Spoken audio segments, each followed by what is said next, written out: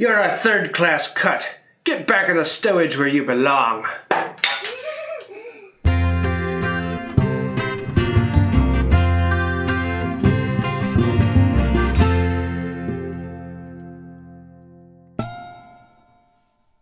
Hey y'all, I'm James Wright.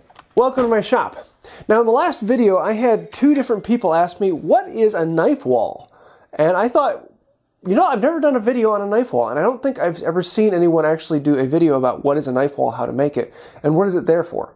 And I thought this might be a great opportunity to talk about first class, second class, and third class cuts. This is a subject that was kind of formalized and made popular by Schwarz, and it's kind of a cool idea. So I wanted to show you guys a quick way that you can use a marking knife to make a better cut. So let's actually start in the stowage. These are the people who are going to sink on the Titanic because they have no money. This is the third class cut. Now, a third class cut is just by making a mark, or not even with a mark, although most of the time your cuts are going to be following a mark on a board. And so I'm going to put a mark on here, and we want to cut this board at that line. This may be a rough cut for general sizing of lumber. This may be a cut for, you know, I just need to get it somewhere in the ballpark. And this cut is just a line on a board and a cut. Now I put the line on the opposite side, so it's going to be a little more difficult for me to follow. But once it's developed, it should follow kind of nicely. But that being said, it's a third class cut. It don't need to be pretty, and if I'm not following the line, then I'm not following the line. Now one of the things you're going to notice about it, there are a lot of burrs on the backside where it has pushed off the back fibers. So this is not going to be a really nice cut. You have to clean those up, and you're going to have a slightly rounded corner. On the side closest to you, you're still going to have a fairly sharp edge, but yeah, oh well. Now a second class cut is where you take the pencil and you throw it out the window, because a pencil is really not an accurate way to make a mark. And you have the thickness of the lead line that you have to mess with.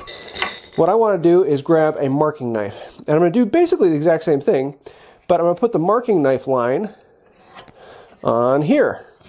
And with the marking knife, now what I'm actually doing is I'm cutting the fibers.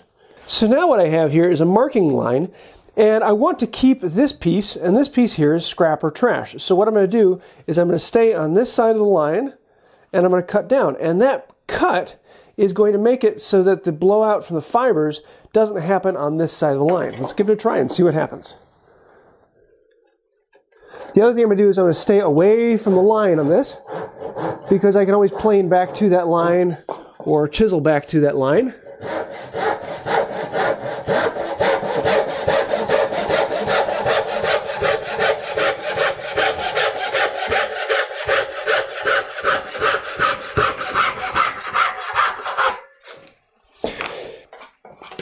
And so what I've got here is I've stayed a good ways away from that line, and so I'm going to come in with a chisel and clean out that mess, or I'm going to put it on the shooting board and clean up that mess and take it back to that cut that I made.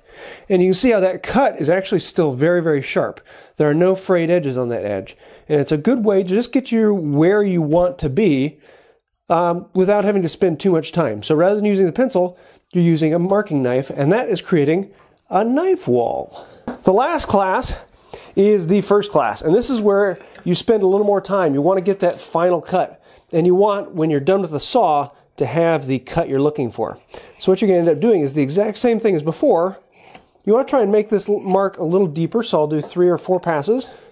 So now that we've marked all the way around the board just as we did before, this is what's going to make the difference between a first class and a second class, is I'm going to come in here and I'm going to chisel out a chunk.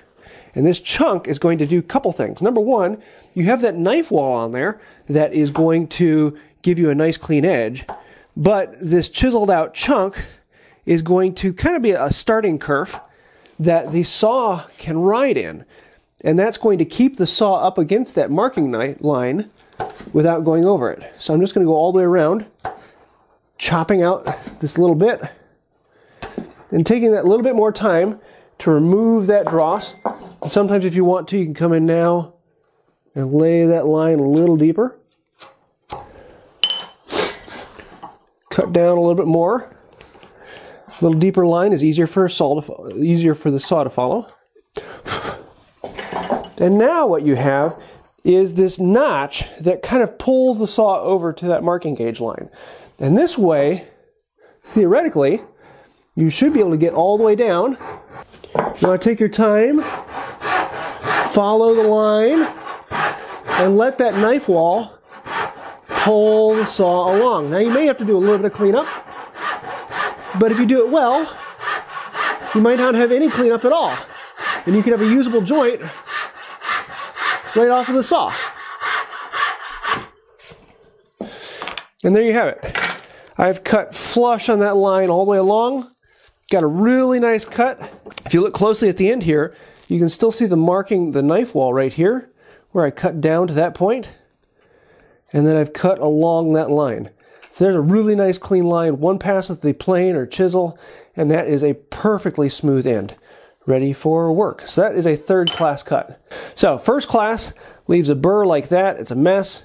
Second class is going to leave a bit of work for you to come back and clean up. And then the third class is going to give you a work right off of the saw so you can go directly into joinery. So there's a quick look at what a knife wall is and how you can use a knife to make a better cut. It's a fairly simple thing that's been around for ages and ages. It's a very, very old technique, but a very, very useful one. So next time you're looking at a cut, ask yourself, does this cut need the high quality of a knife wall? Or is this just kind of for rough dimensional sake? Do I even need to make a knife mark? Just quickly make a cut and do a third class cut. That's all you need. Sometimes you need to get a little closer. A second class cut might be a little closer. And then you're doing that final joinery when you want to make everything perfect right off of the saw. That's when you want to pull out the knife and the chisel and make a first class cut and do a quality job of it. So I hope you like this. If it was a kind of a fun one to jump back into some of the basics. If you'd like to see more videos about this, let me know. If there's any particular topic you'd like to hear about, let me know as well. I do want to say thank you to the patrons on Patreon. You guys are the reason why I can keep putting out videos. If you'd like to help out with Patreon or find out more about what Patreon is, you can do so right down there. Also, if you'd like to subscribe, you can do so right here. And some behind-the-scenes footage at my second channel. That's about it for today. And until next time, have a wonderful day.